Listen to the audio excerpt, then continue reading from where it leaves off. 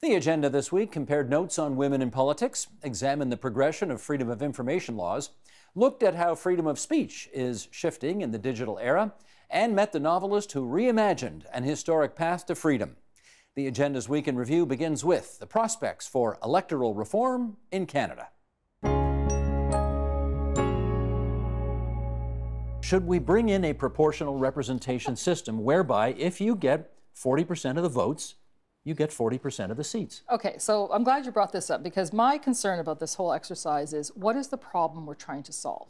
Is the problem, as you say, that you have a disproportionate amount of power to the popular vote, or is the problem that we have a large, sparsely populated country with a party system that has more than two parties involved? Whenever you have more than two parties, you're not going to be able to just mathematically get that 50% seat. So is the problem really the electoral system, or is it the party system? If you go to proportional representation, there are costs and benefits to that. Certainly a benefit is that your House of Commons looks more like the popular vote. The cost of that is that it's going to just have, it's going to give incentives for smaller parties to emerge. And so you're going to end, so if you don't like the 5-party system, you might end up with a 10-party system. So coalition governments, as far as the eye can see, probably. That is a higher chance, higher probability of coalition governments, and also a higher probability of smaller parties emerging because they're rewarded to do so in a proportional representation as opposed to first past the post. So Marie. those are the costs and benefits. Sure. But one of the benefits is also that you will have better representation from unrepresented groups. You could have more women on the list, for example, if they went to a list system and or a partial representative system. You could have more First Nations representatives, and you can have people that right now are disenfranchised politically. You could have that's one of the benefits. You could have a lot more white supremacists as well. You can, but that's democracy. And if that's, well, look what happens south of the border. I mean, that's democracy, and that's a message in itself that they're unhappy with the present government. I don't think in Canada that would happen, she says. Who knows if I'll be proven wrong in 10 years. But I do know that when we were undergoing this exercise in Ontario, people would stop me in the streets and say, Marie, in Hamilton especially where I lived, we heard you on TV talking about this voting thing. What the hell were you talking about? It's not an easy thing to explain to people. So yes, you have to properly educate people before you ask them to vote. Have you come down one way or another over the years after looking at it in so many different ways and writing, I'm sure, dozens of columns about this issue? Have you planted your flag somewhere? On a particular model of reform? Yes. I tend to prefer the single transferable vote, the system. Explain what that is. It's just a system of multi-member ridings with a transferable vote to decide between the candidates. All proportional I'm sorry, I don't know what that means. Say that again. I'll get to you in a second. Okay. All proportional systems involve multi-member ridings instead of one-member ridings. So right now we have a system where if you have the largest block of votes in a riding, even if it's only 30%, then you get all of the representation of that riding. So only your party's views get represented in Parliament. Proportional systems, the building block of them is multi-member ridings, so that if you get, let's say you have 5 members in a riding, if you get 20% of the vote, you get one of those 5. If you get 40%, you get 2 of those 5. So you're dividing up the representation that more represents the range of views in that riding, and then if you sum it over all the ridings in the Parliament as a whole. The single transferable vote is the idea of you rank the candidates 1, 2, 3, 4, 5, not hard to do, and then the counting is sort of similar to the way that we've always done party leadership contests, where the bottom candidate after each round drops out and he crosses the floor. We've all seen those scenes, except you do it with a ranked ballot. That's all done in the counting. You don't have to have serial rounds of voting. You're all doing it by just marking down so one. So the lowest one drops off and those votes are redistributed. But that's, that's getting into the weeds of the counting, which, people always like to say, oh, this is so complicated. I don't know how my car works, but I know how to drive my car. For the voter, all they need to know is you mark your ballot 1, 2, 3. It's not that hard. So we just heard Marie say, constituents came up to her all the time saying, Marie, what the hell are you talking about? And yet you think this can be made to work, a big national electoral education exercise. How come? Well, because that's what most countries in Western democracies are doing, and they're all doing it just fine. We're actually the only OECD country that uses first past the post universally for all of our elections. Like, we're very obscure and fringe in the way that we exercise our democracy. And you just mentioned the US election where they elected Donald Trump.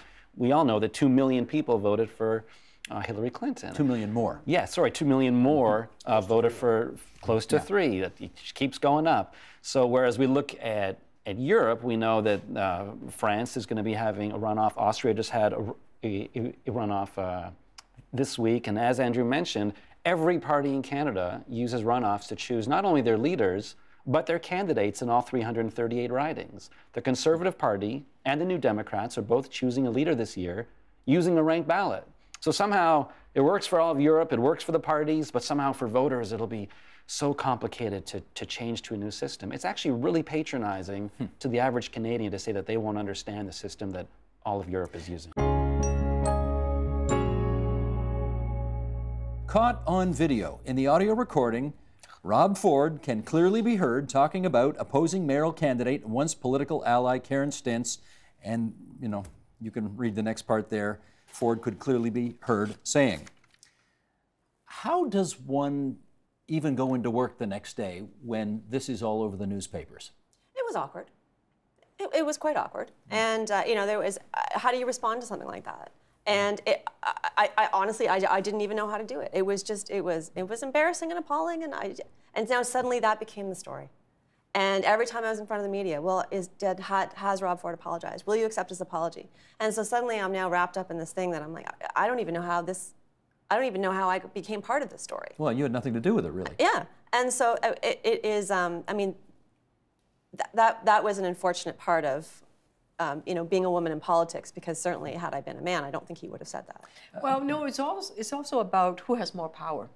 And I don't think a female talking about sex or would have the kind of hurtful power that line has. So the status quo, i.e. power, men, can actually hurt women candidate a lot more using various strategy because of that kind of language. And a lot of, in terms of our language, we don't have that many tools on our toolbox to insult people. Not that we need to or want to. Well, I was going to say, I've never heard a female candidate, use a vulgar sexual metaphor to try to demean a male counterpart. No, but I mean, again, so this is not, I don't expect that Rob thought that was going to be in the public domain, and again, the media had a choice of whether they wanted to air that, and it was, they could have chosen not to, because he wasn't at a press conference. He didn't say it as part of, he was at a bar, presumably he was drinking, he was talking to a bartender who taped him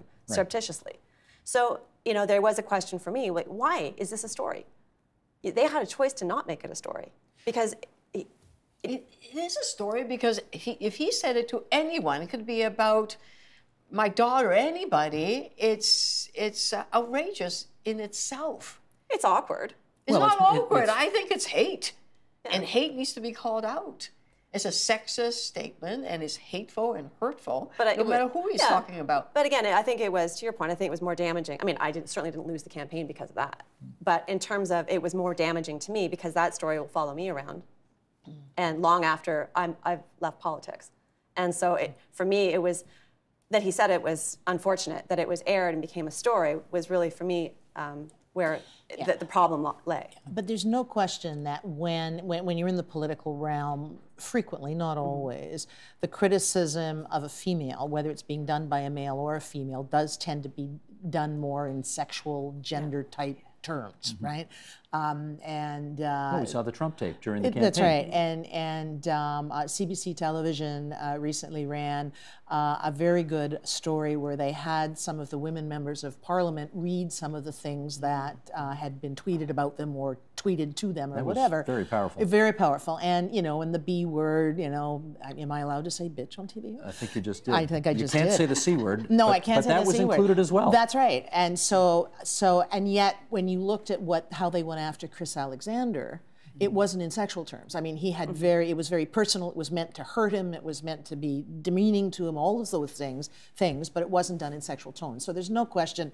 People go after politicians, male or female, and there is a stream in the body politic that does try to hurt you, demean you, question your motives, like all the time. But with women, it does tend to happen in a sort of sexual gender. It has a violent sexual connotation to it. Now it is, yeah. Have you experienced any of that? Nothing. I mean, now my staff may have never showed it to me. And remember, though, too. I mean, I left politics. You know, I lost the election in 2003, and that whole social media universe is very different now. And what it is, in my view, what it is doing is it is taking the shackles off human beings. I mean, there's a reason we have civilization. It's to keep us all under control. And social media is the most antisocial form yeah, I think I've ever experienced. It gets rid of those controls. So you're seeing raw human beings, if you will. You know, journalists are supposed to be very dispassionate in the way they cover events. They're not supposed to have, you know, an axe to grind or a dog in the hunt, as the expression goes. In which case, should they, in your view, be advocating for a better functioning, more open access to information law in the country? Absolutely. Look, you know, democracy and freedom of information is a precondition for a well-functioning news media, for a well-functioning fourth estate. And I think in this country, Canadian journalists have not been the advocates they should have been when it comes to freedom of information. That's because they're not supposed to advocate. Yeah, well, if you compare the history of freedom of information in the United States to the history of freedom of information in Canada, you see a lot more journalism activism around freedom of information, pushing the government to get information, pushing the government to introduce freedom of information laws than you do here in Canada. And in fact, at least some news organizations down in the United States make explicit exemptions in their ethics codes that allow journalists to advocate on these kinds of issues. NPR is very explicit about that. In fact, the public radio network down in the United States, they say journalists in the United States should be able to advocate for freedom of information, freedom of expression. Because if we don't have those things, then how are we going to do our jobs? And if we aren't advocating, then who exactly is going to advocate? Well, let me find that out from Jamie. Jamie, Yeah. do you take a political position on this? Absolutely. Now more than ever, what is most important is robust, fact-based journalism. I mean, we just came off an election in the United States where fake news was all over the place, and the Oxford Dictionary has just coined the term post-truth. Post-truth. Post-truth. That's a new thing. And look, these documents that you can obtain through this process are the original documents. No one can spin you. This isn't what the government is choosing to release. This is a physical record of what has happened in our government bodies. And so I don't even think it should be a question of whether or not we should be advocating for this. This helps us as journalists do our job better. Suzanne Legault, I want to get a better understanding from you. Which of the following sentences better characterizes your view on this? This law might have been fine 30 years ago, but we've outgrown it, and it's got to be so much better today, and we're really entitled to much more information than we're getting. Or, you know, it's still pretty amazing how much information we manage to get out of our governments, all of these complaints notwithstanding. Can I choose both? Because I think both agree. I mean, both are good. You know, we do need to change our legislation. And it's, you know, in Canada, the Supreme Court of Canada has recognized from 1997 that access to information is fundamental to the exercise of our democratic rights. And it's really fundamental for citizens to hold their governments to account. Later, in 2010, the Supreme Court of Canada has also decided that access to information is a derivative right found in Section 2B of the Canadian Charter of Rights that protects freedom of expression. So we have a well-entrenched and recognized right to information in Canada. Now, it's important that we have a modern framework that responds to our citizens today. I mean, that we're living a data revolution, and we have a legislation that was basically devised in a paper era. So I think it's really important that we modernize it. But we also have to look at it in the context of open government, which has also changed the importance of the right to information in 2016, right to information now is also linked to innovation, and it's also linked to government efficiency. And the reason why that is because we want to have open governments by default, where information is shared with citizens so that you can have an open dialogue, you can better develop programs and policies and services. So you create innovation and you create a better and more efficient and more responsive government to the needs of the citizens. So the actual reasons for right to information have also transformed with the new technology and the new citizens' expectations. And so the more the reason to modernize our framework. Your book on free speech starts with the sentence, "We are all neighbors now." Why is that a significant observation when talking about free speech? Because in the past, our neighbors were our neighbors, the street, the village, the town. And basically, the rule of thumb was, when in Rome, do as the Romans do. But in a world shaped by mass migration and the internet, there are people from everywhere in Rome, and what people see in Rome can be heard and say in Rome can be heard and seen everywhere. Fantastic opportunity for free speech. 3 billion people can broadcast directly to each other. Huge danger. What does this mean? It means a video called Innocence of Muslims is posted in California. People die in demonstrations in Pakistan and Afghanistan. A fatwa is spoken in Raqqa or Tehran. Journalists die in Paris.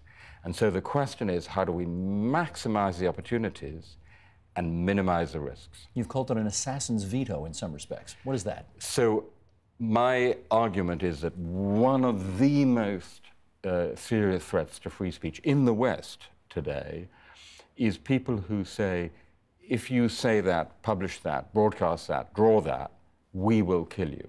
And then they actually do, as happened to the journalists of Charlie Hebdo in Paris. And this is the assassin's veto. And it's not just the people who get killed, it's also the chilling effect on a much, much wider area. I would argue, particularly around Islam, there is quite a lot of self-censorship out of fear. And that, I believe, we have to, one of the most important messages of the book, that we have to combat with all the means at our disposal. In which case, let me get your take on the following, which I'm going to read to you. This was written by a second-year University of Toronto student in The Varsity, which is the newspaper on the U of T campus. And he writes the following: "To turn the tides of colonial oppression, we must go beyond free speech to equitable speech. We must wake up, acknowledge our privileges, and in some cases, cede speech for ears towards the unprivileged.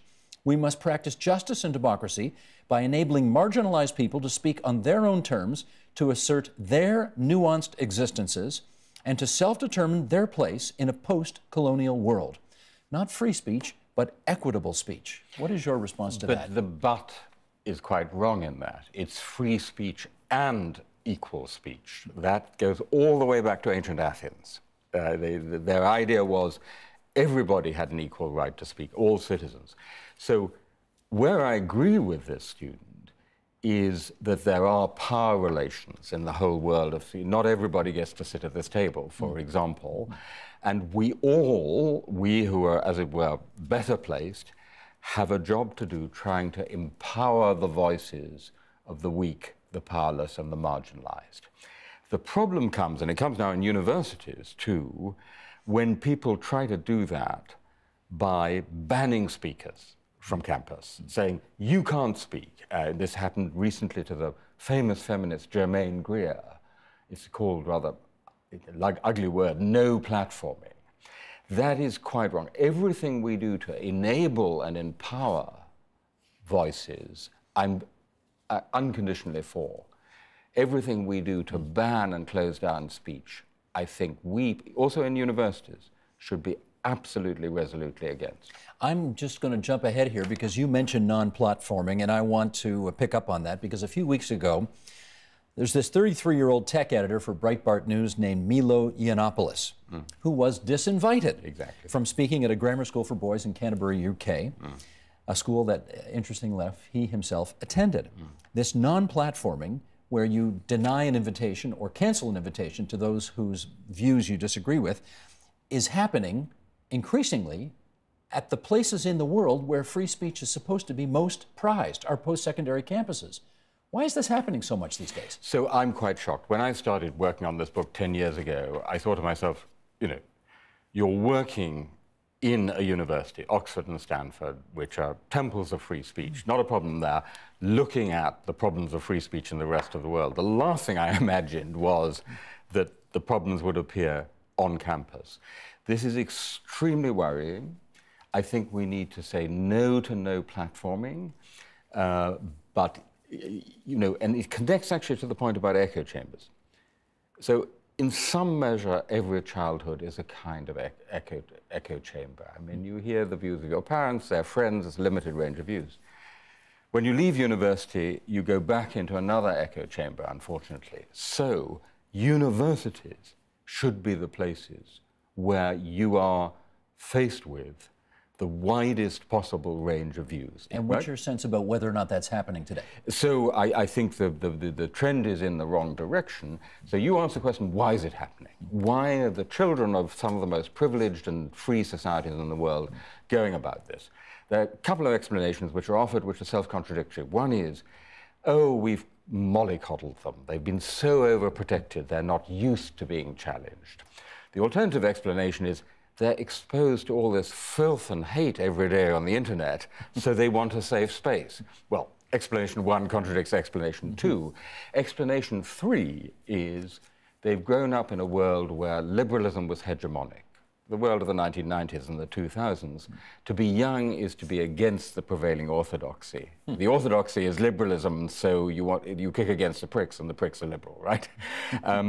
I am not utterly persuaded by any of these arguments. I think there's something to be explored there, but what I am sure about is that while we as professors, as faculty, should listen very carefully to our student concerns and address them where we can, including about the voices of the underprivileged, we should not allow student-on-student censorship.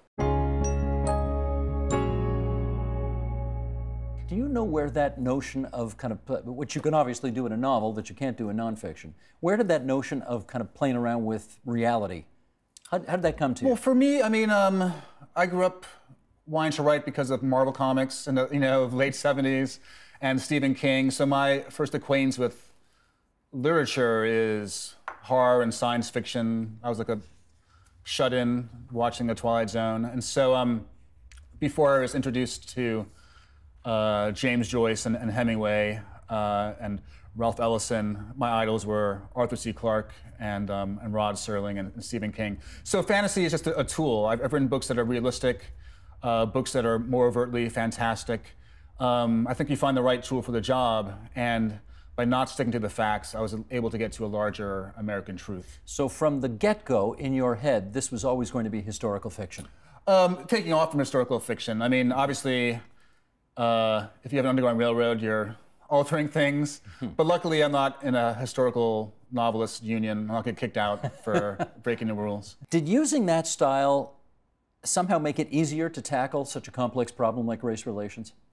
Well, I don't have to stick to how things actually happened. And so some people aren't aware of the Tuskegee syphilis experiment where doctors experimented on African Americans. I'm allowed to move these different things around and make us think about them in a different way, hopefully. And so that play allows me a lot more latitude to spark people's different ideas in people's heads. We quoted something from very early in the book before. Let's try another quote now, this one closer to the end.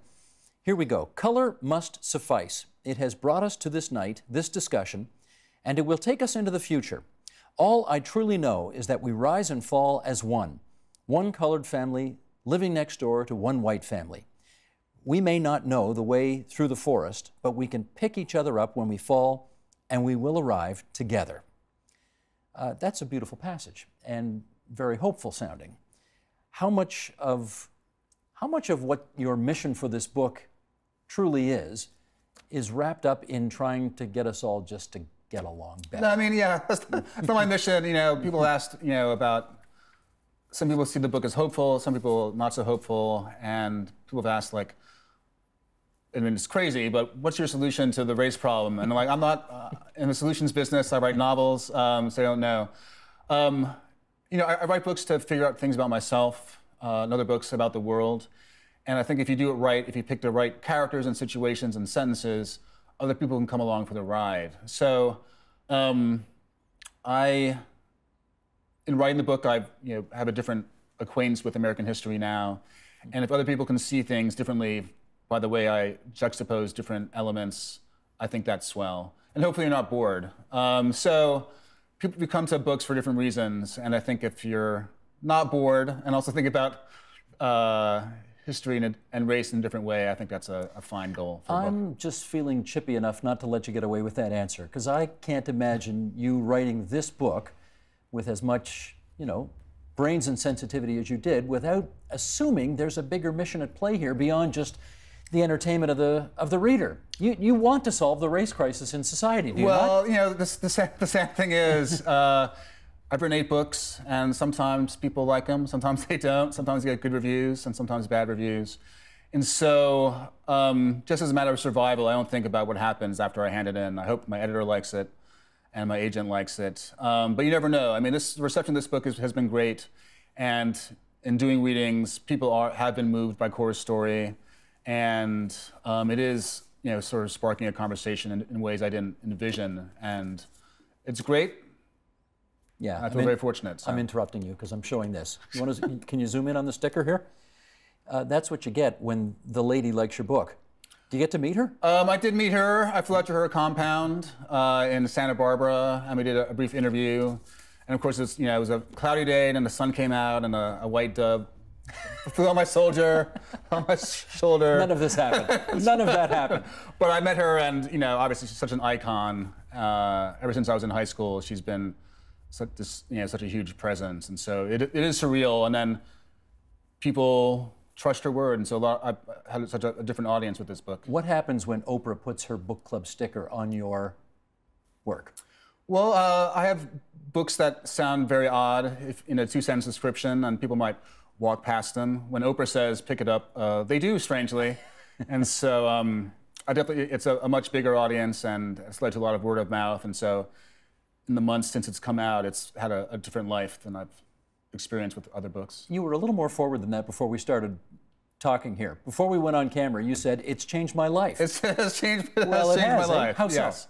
Well, I started as a freelance journalist, and I've always juggled paying gigs with writing, and back then I would write an article, and that would buy me like 3 days of book time, and now a semester of teaching buys me like a month of book time, and so now with the success of the book, I can just live off the writing for a while and plan my next book without switching back and forth between teaching and writing, and for me, someone who needs like a big block of time to work, that's a big sort of gift. So thanks, Oprah.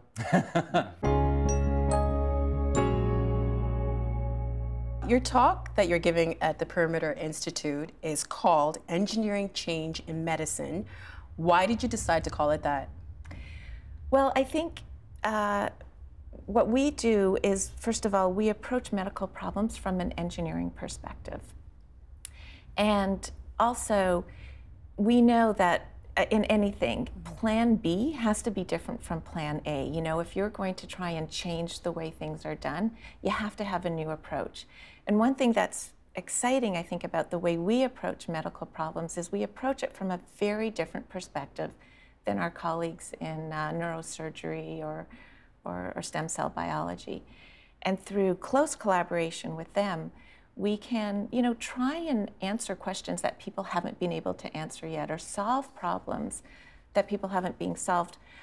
Of course, everybody's trying to do that, but by coming at this without perhaps some of the dogma that you have in traditional training, we think of, solutions or ideas, and we test them out that some people might just discard because they're too crazy. But because we don't have that dogma, we're not afraid to try, you know, those crazy ideas, and sometimes they work. And how is personalization the future of medicine? Well, I think, you know, we have, you know, if we take cancer, for example, right now already we're starting to see personalized medicine with genomics. And what we're realizing is that, you know, not every medication is going to work for every person. And so really, if we're going to try and really push the needle and change the way human health is delivered, we have to figure out what's going to be best for that individual, and it's not going to be the right thing for everybody. And how are you applying that personalization to cancer research? So what we're doing in cancer research is trying to figure out how to grow someone's cells in the lab. So currently, it's very difficult to grow patient cells in the laboratory. Either they don't grow or they grow in a way that doesn't represent how they grow in us. Because it's obviously a different environment. Completely different environment. Usually we're growing cells on hard plastic dishes. So first of all, that's 2D. And second of all, it's a hard plastic dish. So what we're trying to do is grow those cells in an environment that mimics better how they grow in us or how they grow natively. And so first of all, we're working by growing them in 3D. We're 3D, obviously. And many of our tissues are soft, so we're growing them on soft material. So instead of a hard plastic, a soft, it's called a hydrogel. It's just a jello is a hydrogel, just a water-swollen material. And then providing them with an environment, you know, proteins, other peptides, factors that mimic, so they have the morphology, that they look the same as they grow in us. And then what we can do is screen a series of drugs on those cells grown in the lab versus basically screening them on us as patients. How could that change for people who have cancer? Well, ideally, if we can grow your cells in an environment that mimics the way they grow in us and test a series of drugs, then we can figure out which drug would be best for that individual before treating them. We do have mouse models that people use where they will take a biopsy from a patient and grow them in what's called an immunocompromised mouse. So that's where the immune system has been wiped out. But often it will take so long to get the answer. The patient has already been treated. So you know, we have to do things faster, but they also have to give us better outputs, you know, so better indication. That's fascinating. You also do this though for blindness. How do you apply personalization to blindness? Okay, so we're working in 2 areas of blindness. One is related to age-related macular degeneration, and one is related to retinitis pigmentosa. And what happens in those 2 diseases? What is that? Yeah, well, what happens is basically in those diseases, you either lose your central vision or you lose your peripheral vision. In either way, your vision is drastically reduced, and so obviously you can't see well. And so this is a progressive form of blindness. And what happens in those diseases is the cells at the very back of your eye in the retina, those cells degenerate. So what we're trying to do in blindness is design a strategy to replace those actual cells that are lost in blindness. So does that stop the blindness completely or just delays it? Right, so currently the way blindness is treated is with drugs. And the drugs work really well, but ultimately they only slow the progression of the disease. What we're trying to do in this field is go beyond that. Let's see if we can stop the disease, and more than that, let's reverse it. Can we actually give people their vision back? Can we restore vision? So this is a fantastic collaboration with Derek van der Kooij's lab, where his lab has discovered stem cells that we all have in our eyes. And we're working with him, again, to deliver those stem cells in a way that they survive and that they integrate. And that is the Agenda's Week in Review. You can see all of those conversations in their entirety at tvo.org and on our YouTube channel at youtube.com/theagenda. Help TVO create a better world through the power of learning. Visit tvo.org and make a tax-deductible donation today.